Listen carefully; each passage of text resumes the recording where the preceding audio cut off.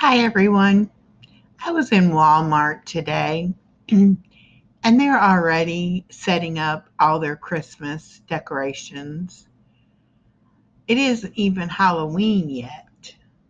And then we still have October to go through, all of November and into December before it'll be Christmas. These retailers, to me, rush things. Let's let the kids have their Halloween and do the trick or treating. And then we'll think about the holidays that come after that. But for right now, my focus is not on Christmas decorations. I hope y'all enjoy this video, and I'll see you in the next one.